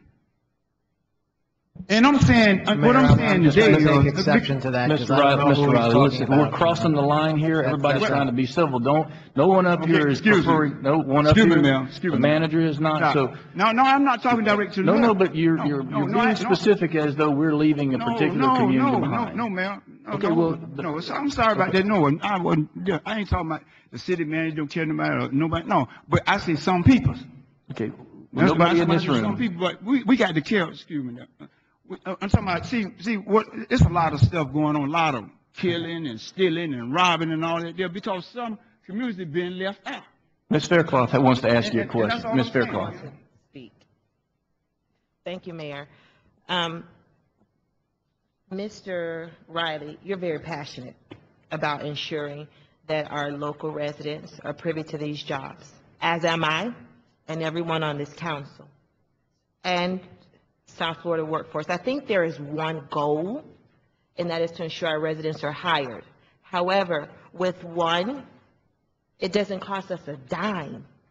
And with your proposal, there's a price associated with that, potentially. But I don't want this community or this board to feel as if the city has not extended an olive branch to you, because we have worked with you. The CRA, Mr. Amarato, are you still here? The CRA, you've worked with the CRA for projects, so we've been working in partnership with you. What I like about Career Source and the presentation that I've heard in the meeting that I've had with Mr. Beasley is that, yes, although it's commercially adept, but there is an outreach component that they are willing to move forward with. And what else piques my interest is they reach out to a larger constituent group with the Scholars Program to ensure that our high school students or college-ready students have the opportunity to work. I am sure Mr. Beasley would be willing to meet with you to just get some ideas and feedback from you as far as how they can proceed, but I'm not in favor with a partnership or an agreement, and I think you clarified that. I'm sure Mr. Beasley would be willing to meet with you, and this board will hold whoever is afforded this opportunity, accountable, because that's what this council is about, accountability, and we're not going to allow anyone to fall through the cracks. So based on both presentations and some research I've done and the meeting that I've had with Mr. Beasley and the conversation I had with you, I feel comfortable with proceeding with Career Source to move forward with ensuring that our local talent is a first source for hiring. Okay. Do you have your direction? Do you think you have your direction? I'm assuming direction. Is there anyone that would like, we're on tab 3 out of 21. Mr. Mayor. Okay, and it's Is there a consensus 9:30. for one, I guess would be my question. Is there a consensus for one? We have to go forward. We have to move forward. Is that your recommendation? I think that that's the consensus. So we have to move forward with this. I'm sorry, we just have to go forward. Tab 4. Ms. Woolman? Because the property that's being discussed happens to be listed with the office that I'm affiliated with at West Century 21. Okay. So, okay. Tab 4, Mr. Manager?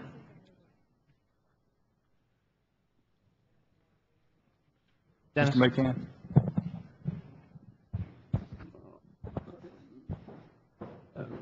Mayor, Vice Mayor, council members.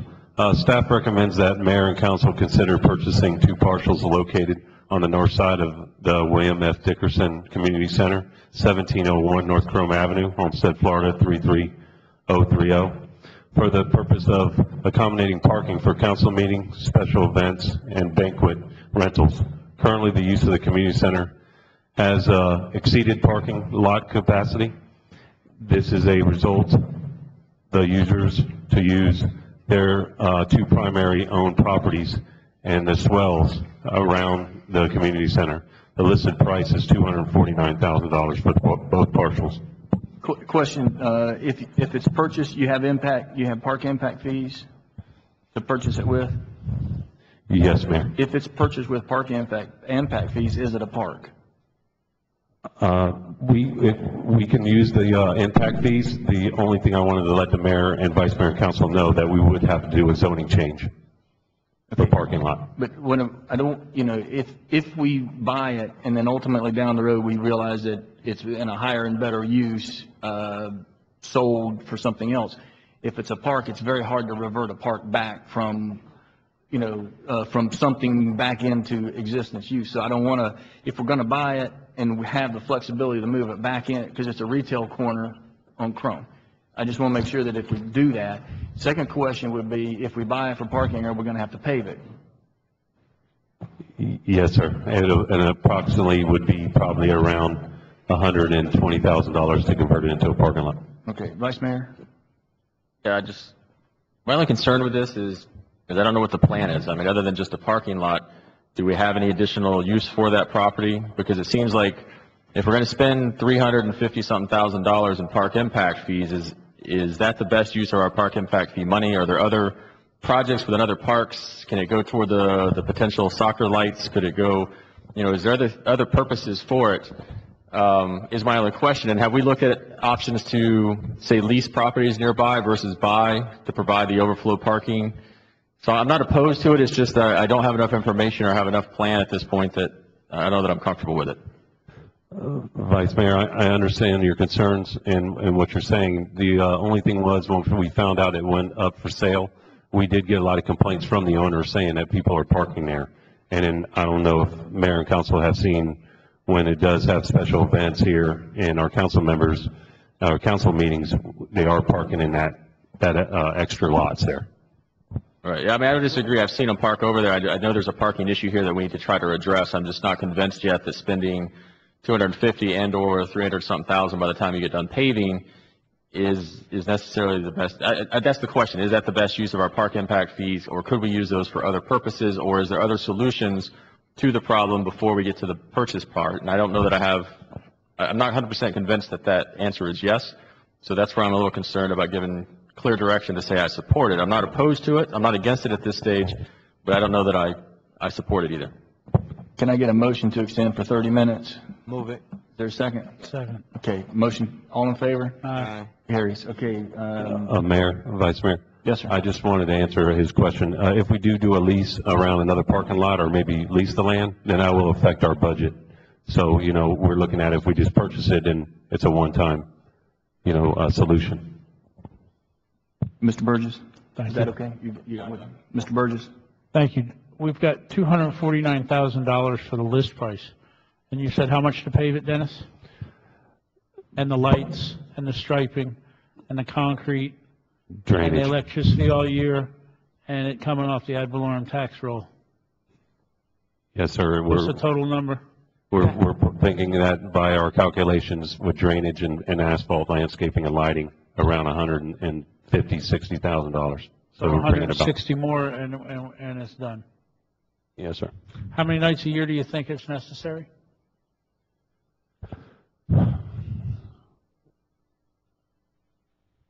I would probably say in most of our council meetings are full, so you're thinking that's 12 times out of the year, plus our events that we have, yard sales, and also for our dinner with Santa every year. So I would probably say around 15 times. Okay. Mayor, I'm going to be voting no. So take that. I'm sorry, I didn't, you said He what? just said he's not in, Mr. Burgess is not in favor of it at this point. Ms. Faircloth? Yeah, it's just one question. What is the anticipated return on our investment for this? To understand your question, you said the return on our investment? Yeah. What are you expecting to generate? Well, as you know, we really don't charge for parking, so I wouldn't be making no revenue from it. So the thing is just accommodate and make the parking, a better situation at the community center as it is now. Everybody's parking everywhere. Well, eventually, we are building a city hall. So you can back 12 days out of it in respect to that. So, I mean, obviously, then if there is a parking problem here, it's significant when it's here. But the question, I just know I just know how hard it is to revert something out of a park use. It's an act of Congress, and I just would be, if we decided, 6 years, 5 years down the road that it's underutilized and we wanted to put it back into higher and better use, would we be able to, based on the fact that we bought it with park impact fees? That's really a question. And Mayor, I understand everything that council is bringing up in front of me. My thing was to make this a discussion to notify you that this went up for sale, and we were looking at the concerns that we had in parking. And I do understand everything the council's saying here. But, I mean, it sounds like it's a reasonable deal, but I don't know if, So, consensus from council, any direction? Mayor, let me get a crack at this. This is, and your main purpose of it is for, how many banquets do we have out here throughout the year? Do you have any other data that you can? Councilman Williams, let you know that this banquet hall is used for a lot of different things. It could depend on who's renting it, but weddings and I don't know how many times, but it's full every weekend. And does it pack out the parking area out there? At some parties that we do rent out, yes, and some no. Okay, so this is more of a convenience perhaps to, yeah. And this is the list price, and what appraisals have been done on it? Do you have any copies of what the? No, Councilman, more or less I wanted to bring this to discussion, and I would, of course, then start getting some different appraisals around what the area would spend. Yeah, okay. I mean, I don't have a problem with it. I just need some more information, Dennis, to really have a conscious, to really support it. So, the way it looks now, we're just gonna have to. I don't think you have it. I think there's more questions than answers. All right, so all we were asking for was permission to negotiate. It sounds like we don't have that, so we'll move on. Okay, what I'd like to do is move 8 and 9 up for Mr. Jones, who's been standing patiently. Mayor, I have a suggestion for you, and unless you have any major questions, we could throw all these items on the consent agenda, and if anybody has questions on any of those next week, you could just pull them off. I know it's getting late, and we've got negotiations afterwards, which may take some time. Mr. Jones, did you have anything to say specific to your 2 tabs? We're gonna try to move this thing forward, since he's been here all night. Okay. Do you guys want to move it to the consent agenda, or you want to talk about it now? Well, I just had one, as far as the whole bulk of it, I mean, tab 13, I don't want to go on the consent, I want to have that discussion, so I don't have to pull it at the council meeting, but everything else I'd be okay with. Tab 13. And then tab 5, which is also for discussion. Okay, so everybody's okay with moving everything except 5 and 13? Wait a minute. Working fast now. Yes. Y'all be approving. Second. Okay, there's a motion to move everything but 5 and Wait, 13. let me just look at it, I Mayor. know, Would you I know, just, just stating where we are to the consent agenda.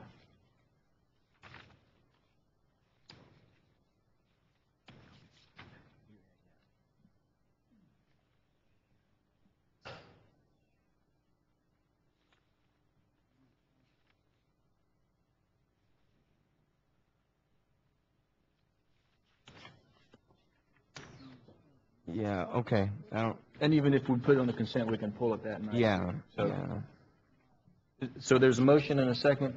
All in favor of the motion? Aye. Aye. Okay, so everything, we'll go back. Mr. Jones, you can go home. Excuse me, Mayor, Yes, I ma'am. didn't get that first and second for the motion. Vice Mayor and Mr. Burgess. So we'll go to tab 5. Tab 5. Wait, before, Williams? I'm sorry, Miss, okay, I don't, like, go ahead. Okay, tab 5.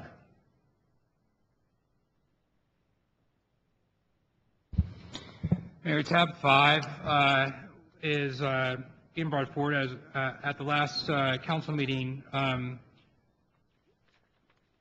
Councilman Burgess requested or asked that we provide some information with respect to puppy mill regulations, and more specifically the recent Cutler Bay ordinance that was approved dealing with the retail sale of puppies and kittens. So it's teed up as a discussion item for the council to entertain your thoughts on perhaps moving forward with a similar proposed ordinance as Cutler Bay, which bans the retail sales of puppies and kittens in pet stores only. Did the county do something, Mr. Burgess? Yes. They have done, yes. Yes. Yes. It was sponsored by Commissioner Bell. Right, I thought they did. The county has a proposed ordinance that is going to second reading, I believe, in September. It's already gone to first reading in committee, and it's a more detailed ordinance than the Cutler Bay ordinance, and goes a little bit deeper with respect to breeders, not just puppy stores or pet stores that sell puppies.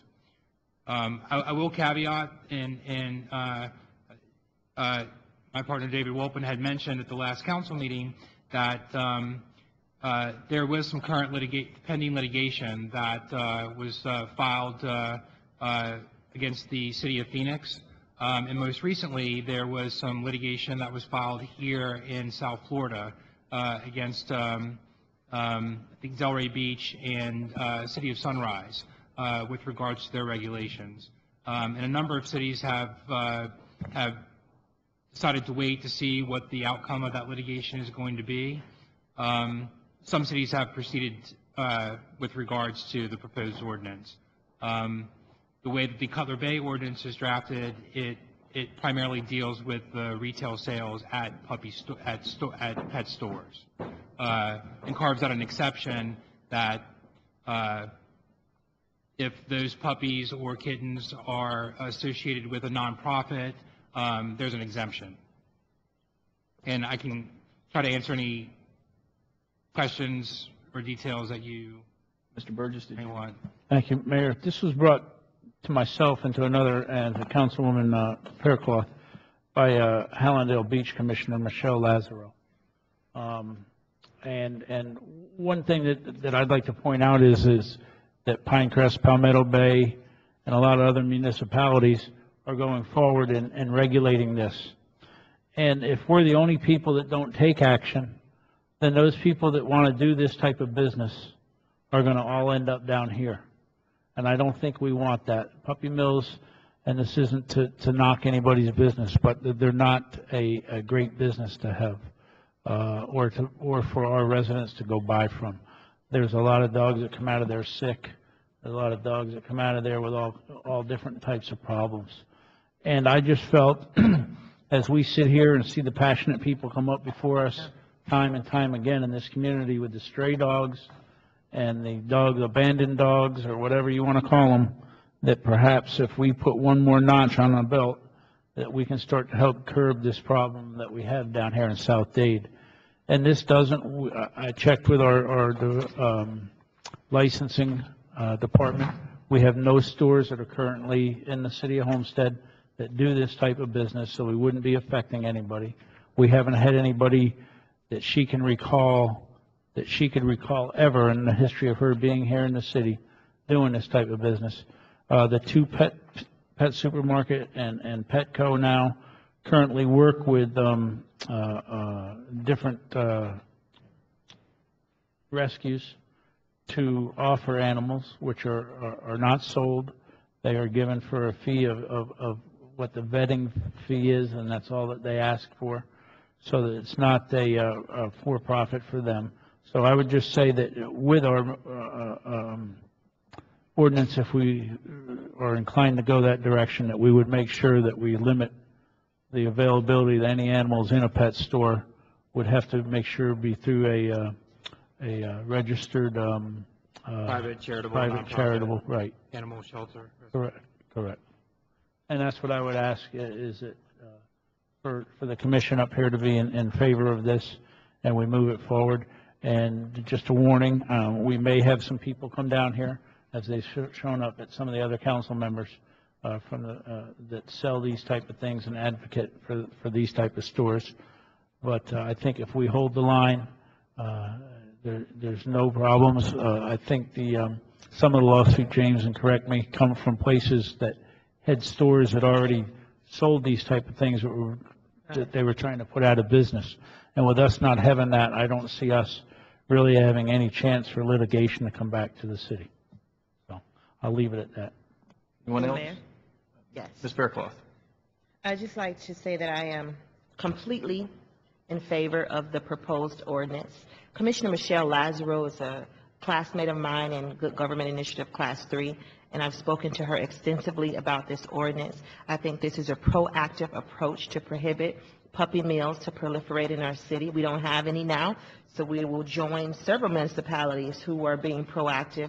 Hallandale Beach, you mentioned Pinecrest, Palmetto Bay, Cutler Bay, Aventura. So the city of Homestead wouldn't be a first.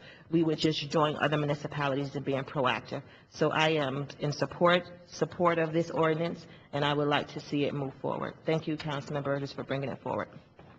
Anyone else? Is there a motion to Move it. direction? It's just a Actually, direction. it's just a I support it. Everybody's in favor? I support it. Okay, you have the direction. Tab 13.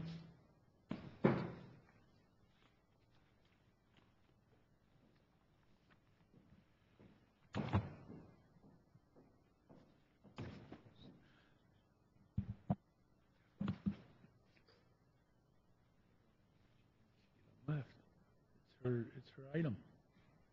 Isn't this her item? She's leaving? So this was the question that came up in the last, it came up awkwardly at the end of the meeting, it wasn't actually on the agenda. It came up late in the meeting. She was asking for, I believe, if I'm not mistaken, the city donation to the masquerade, to the, where would, if there was so chosen to, I think it was a $2,000 contribution? Yes. where would the money come from if we chose to do it? Currently, there's funds in the public relations account, but as you can tell, how I also wrote this down is if everything comes in as budgeted and those funds are exhausted, then we would have to take it out of contingency. But right now, there's currently monies available in public relations. How much was it for? 2,000? I'm fine. Something we've done before for this particular organization? Have we? Not that I'm aware of. This is the first time I think they've done this type of a program, a masquerade ball for SOS. No, they've had it. Yeah, They have it several years prior, just a different theme each year. Yeah. But I believe this is the first time we're being asked to sponsor it. Vice Mayor? Yeah, I mean, we've had these come before us before, and my position's been pretty clear every single time, and that is, once you start giving a donation to an organization without any set parameters, that you really can't say no to any organization that's equally situated, because they're all good organizations, they're all good causes, they all want to do good things, and so once you kind of start doing it, you can't stop, really, and that's my concern. So that is more of a, so I wouldn't be supportive of it only because of that, because you end up starting something you can't stop, so you need to treat everybody fairly. Okay, so the direction is not to support the city funding it. Do council members, any council members have any resource available that they might be able to help the SOS program to the tune of something like $2,000? It's a net same effect. It just comes from, program dollars that we already have to help, reinvest in the community. And I know I've already donated myself monies toward this particular event. I don't remember the amount, but yeah, so, and I usually donate to the end of each year, too. I'll take a look tomorrow morning. I don't know what my account is. If we could all take a look at our individual budgets and Man, look my for- account wiped out, man. Okay. We got one says the city should pay the money. But Ms. Fairclough? I just wanted to add, I believe I can speak for our council. I don't like to speak for you all the time, but we all value what SOS does for our city, but it's just a matter of making sure that everyone is on even keel and no one is favored over the other. SOS is a phenomenal nonprofit organization. I'm sure that if we each look at our budgets, we can determine how we can support them from that angle as opposed to supporting it from a city-sponsored angle. So I will be supporting this function. We'll all dig in our stuff, except Mr. Williams. He tapped out. So direction would be we'll find monies. We'll find monies. Okay, and so you're going to handle it through Through our individual Okay. processes. And we'll try to accommodate the 2,000 number as best we can. And one reminder, we're going to really need you for collective bargaining, so just, Okay. All right, do we have any more business before this committee tonight? No, we don't. Is there a motion to adjourn? Is there a second? All in favor? Aye. Let's go. All right, where do you want to go to the meeting, the next meeting? Where to the next meeting?